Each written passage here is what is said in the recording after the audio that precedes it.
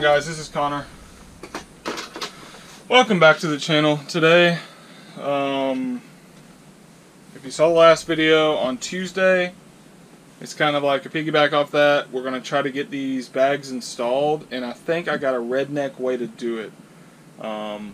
It's going to be all by myself, so I'm kind of trying to be safe about it and still get it done. But either way, I got a couple things to do real quick. Propane gas for this trailer is the most annoying thing. It's like all of a sudden I won't have any, but the mixer will say it's full. So I'm like, what? Why would it say it's full? Anyways, these gas cylinders filled. All right, let's get to the store. Made it to Home Depot. Already paid. So,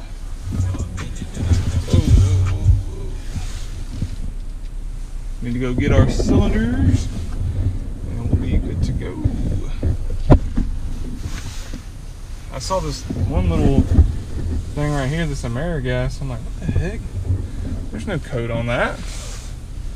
But she was talking about this long line of them down here. It's like 50 of them.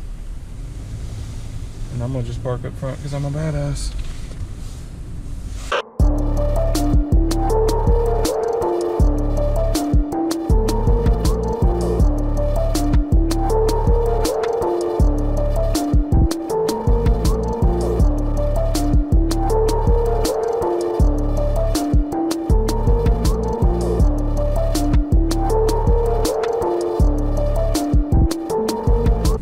I've never been to one of those, and it shows, because that was a pretty decent process. Now we go back to the house. See y'all there. Tight.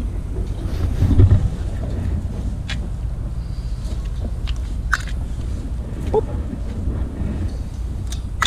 Boop.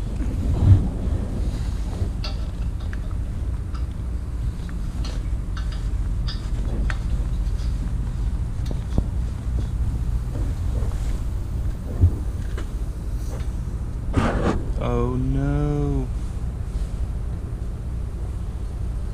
Let's see what it says. This piece of junk. Good to go. Turn this on. Dang, now it's over 70 degrees in here because can't do nothing right. Well, hope I got all my settings back right. I know in the last video I was kind of nervous that it would be too bright or whatever. I just inhaled a bunch of gas, so figured I'd... Oh, here we go.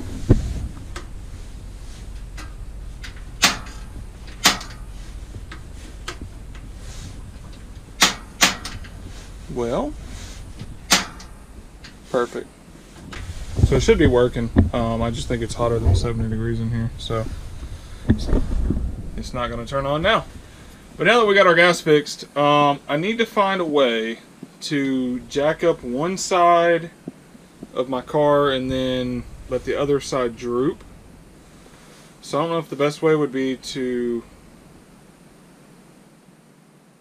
back over something really tall, or it's kind of what I'm thinking. But hear me out. So this thing basically just needs to plumb up through the spring, and I think I can get it small enough where it can do that. But I want to see how much line I have right quick and make sure that I can feed it through without having any problems. I think it's just one line too, so like, do I cut it in half, or am I missing something in the box? You know what I'm saying? Alright, now that I got some good work clothes on, I'm going to try to stick these bags in. And I guess I need to cut the bump stops as well. I just wanted to film a little bit in here because it's like super windy outside, and then we'll move on to that part. But for now, I need to find me basically like a drywall cutting tool, and I will show you all the tools that I plan to use. First things first, drill with a 3/8 bit and a little drywall knife. and then the kit, of course. Before we get started, this is probably about what it would look like. This is unloaded with no spare, about what I expected the level to look like to begin with. Just a little far up, in my opinion, in the back. Now it's like this, it's fine. So maybe once we get this done, we can air it up, put about 10% or 10 psi, and be done.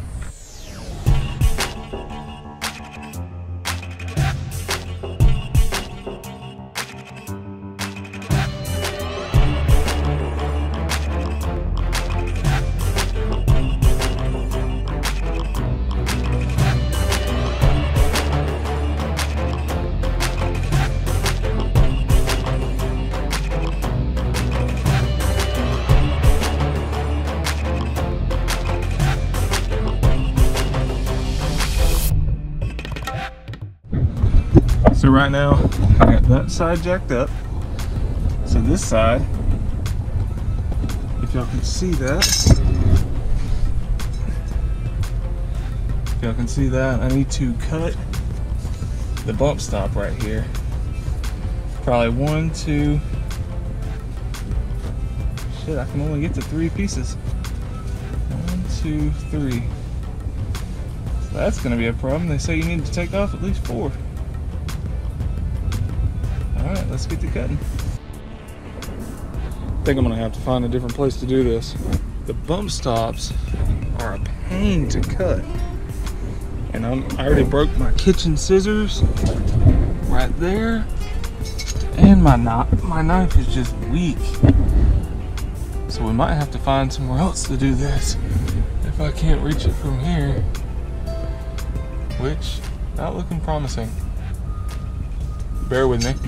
Alright, so I was pretty distraught when I stopped a little earlier. But I thought there's gotta be a way to cut this without just like sawing with this drywall knife.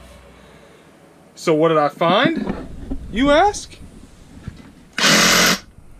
Yeah, I think that'll do it.